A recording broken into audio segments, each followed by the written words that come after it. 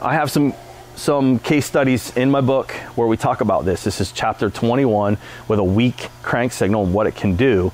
And what you'll see is the signal, the min-max, so it's an AC sine wave, the whole sine wave is not used. We only use a threshold in the middle. And the reason for that is that signal will grow and grow and grow with speed. We don't need the rest of the signal. We only need it to cross that threshold. And that's that 500 millivolt number I teach, to take an AC signal and convert it to digital. With an AD converter, it has to cross a certain threshold. Weak crank signal. Yeah, I'm making the call, Danner. Put a crank sensor in this thing. It's coming at 3. Okay. I need an area where I'm still cranking. Yeah, we're losing both spark and injection pulse, because look, we're still cranking it here based on the crank signal, and we're losing both spark and injection pulse. What a freaking awesome case study. This is a faulty crank sensor. I'm confident. This is where we get on the phone, we confidently call the customer, we confidently sell our diagnostic time. And you know, we should probably stop talking about time. I've said that. Let me just say this.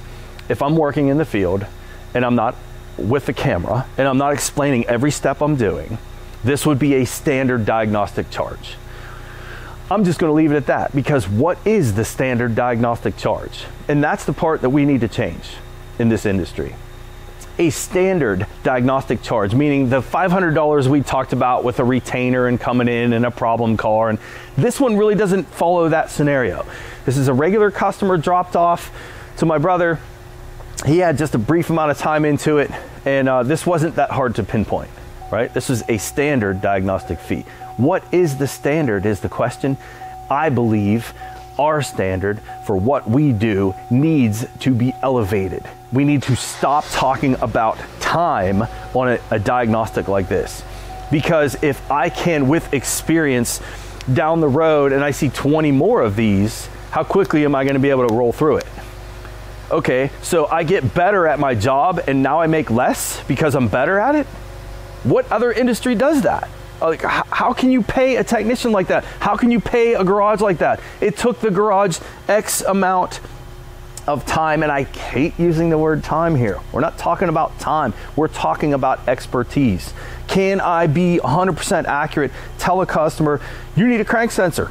We're done. Not sell the customer a timing belt and a timing job. That's not what this needs. Or throw some other parts at it. Let's throw coils and plugs at it. Well, that didn't fix it. Let's put injectors on it. That didn't fix it. It just needs a crank sensor. And I know that, and I can prove it. I should be paid for that time. A standard fee for this car, and we'll just leave it at that. Whatever that standard fee may be, we'll pick this right back up with a new crank sensor in. We'll hear this car running. We'll take some after waveform measurements and wrap this one up. So we can't plug in our little magic scan tool and read codes and change a part in this case, can we? You need to know your systems, you need to know your designs, you need to know operation, you need to know your fundamentals on this kind of sensor and understand the characteristics of it. This was a great case study for it, and Caleb's gonna pull in some images in the edits as far as some other case studies we've done showing this scenario in my chapter 21 playlist in my book, which is titled Ignition System Inputs. We cover this variable reluctance sensor in this exact issue. It's nice to see it again. It's been a long time since I've seen one. The symptoms of this were pretty awesome. Backfiring through the exhaust, engine cranking where it would almost stop, timing related. What would someone do on a guesswork without a lab scope? Or maybe you even measured sensor resistance if you even knew to do that, and it measured fine. What are you gonna do? What part are you gonna change here? I could see a timing belt being thrown on this car. I could see ignition coils being thrown on this car.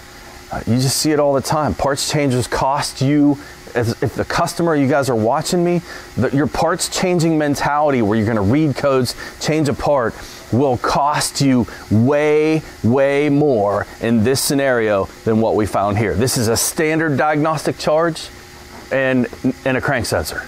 Done, fixed.